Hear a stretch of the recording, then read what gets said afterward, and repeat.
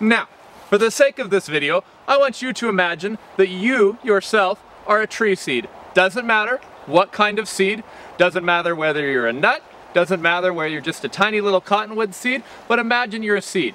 Now, in order to grow up to be a really large tree, you're going to need a couple of things to get by in the world. Now, one of those things you're going to need to grow is going to be sunshine. Another thing, of course, is going to be water. And then you're going to need soil to grow upon. And inside that soil, you are going to find plant nutrients that you need to get larger. Now, one of the key nutrients that plants need to grow is the nutrient nitrogen. It's an element, and unfortunately, even though nitrogen actually makes up the majority of the atmosphere here on planet Earth, most plants can't use that nitrogen. They have to get it out of the soil where it's limited. But fortunately, there's one tree here in the Pacific Northwest that really can help all of the rest of the ecosystem get the nitrogen that it needs to survive. So, today we're going to be talking about the red alder tree. The Latin name is Alnus rubra. And we're going to talk a little bit, before we jump into how this tree fits into the ecosystem, about how do you identify this tree if you do come across it in the wild. So first of all, alder trees like to grow on disturbed sites, so you'll often find them along riverbeds, streams, areas that recently had landslides, or even areas that were cleared out by humans, such as logging sites. Identification features. When you come up to the tree, you're going to probably notice the bark of it first. The bark of the red alder is kind of smooth. It's usually kind of a whitish gray color, and that's usually going to be because it's speckled with lichen spots, but a very light colored tree that you're going to find. Oftentimes, especially on older trees, you're not going to find that many branches down near the bottom of the trunk, but you might find small twigs coming out, and kind of a sucker growth is what we'd call it, in big bunches, but no large branches down near the ground on an older tree. Now, if you get your hands on some leaves and you want to look more closely at that, I've got a little diagram back here of what to look for. You're going to be looking for doubly serrated edges. That means that the edge of the leaf is not only going to have these big teeth right here, it's also going to have smaller teeth that you'll barely be able to see going along the edge as well. It's going to have pinnate venation. This means that there's going to be one central vein and small veins coming off on either side of it. I don't like to identify trees by telling you what color the leaves are, because leaf color is kind of arbitrary, you know? You might say, oh, it's a dark green, but that's something different. In this case, though, I would say that these are kind of a bright green, almost a light green color.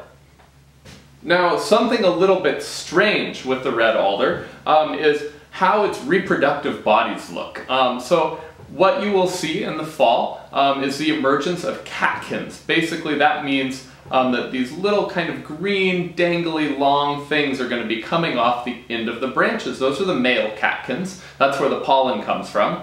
And those catkins are actually edible. They're a really good source of protein. Now, that being said, they don't taste very good. So if you want to try one, you may. If you know for sure that it is a red alder tree, you never want to try something in the wild that you don't know what it is. And then along come the female catkins later on, and you'll see those in the fall, which is when I'm shooting this video right now. By this time of year, they're going to look almost like small pine cones hanging off the tree. Now, this is actually quite unusual for a broadleaf tree, a tree that we might call deciduous, one that loses its leaves in the fall. Most often, trees like that don't have anything to do with cones. So these are actually a very solid identification feature. If you come across something like this, you know that it's going to be some type of alder tree. And one final thing, why would they call it the red alder tree? So the answer to that is actually the color of the inner bark. If you scrape off the outer kind of light gray bark of the tree, you'll find that inner bark and on the roots as well to be a very bright red color. So generally you don't want to go damaging the tree to look at that, but if something else has already damaged the outer bark, you might get a chance to see that as well. So now let's head out into the woods and take a look at this tree growing in its native habitat and see how it fits in with the rest of the world and with us.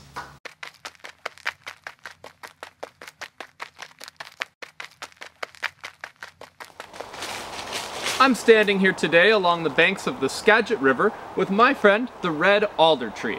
Now, red alder trees are highly adapted to live in areas that have a lot of disturbance, places where a rock slide has gone through or a flood, maybe a forest fire. These are usually one of the first trees to come back after something like that happens.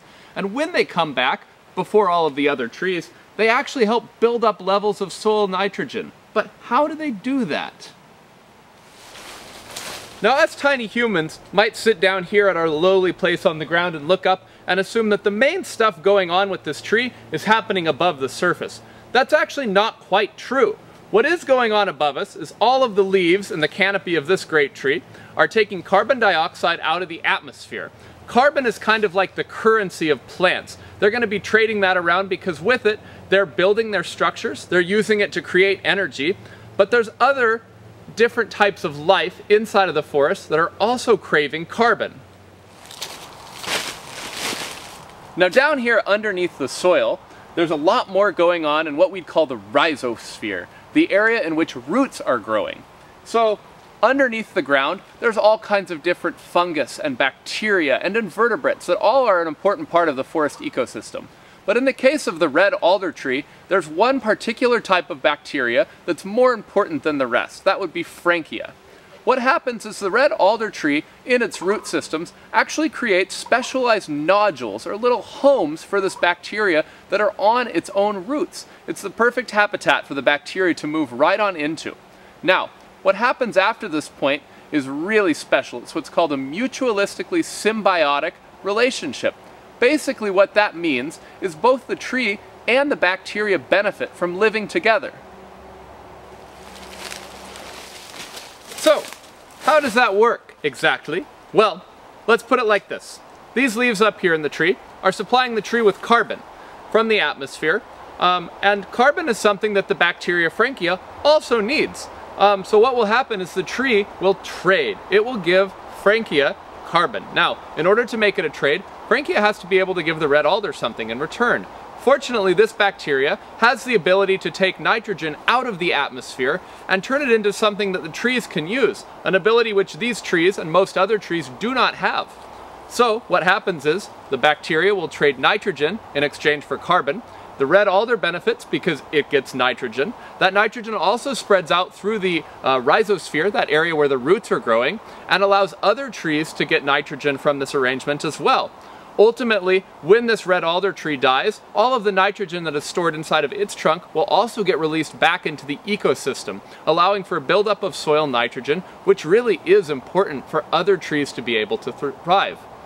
So, one thing that goes with that is because red alder is adapted to live in an area with high disturbance, it's not really made to compete with other trees. Trees, especially like our conifers, which go very fast and very tall, might shade out a tree like our red alder very quickly. Most red alder trees actually don't live much further than about 80 years of age. At that point, either they just die of old age, or they might be outcompeted by other trees which are benefiting from their nitrogen arrangement. That's a little bit sad, but the good news is they are adapted to reproduce very quickly and come in, and without this tree, the rest of the ecosystem wouldn't be able to thrive nearly as well as it does because of that beautiful mutualistic symbiotic relationship with the nitrogen-fixing bacteria called Frankia. So nitrogen fixing, that's a pretty cool thing for this tree to help out on.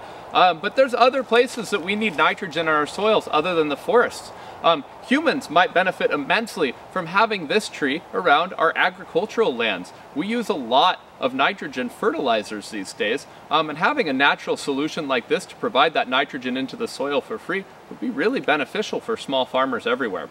In addition to that, there's a myriad of other human uses that we can get from red alder. Since time immemorial, a lot of our indigenous peoples of Western Washington have used the red alder tree for a variety of purposes. One of the main ones would have been as a cooking wood. It produces very little smoke, which is of course very pleasant if you're having to sit next to a fire and cook by it. In addition to that, they can obtain a dye from the bark of this tree.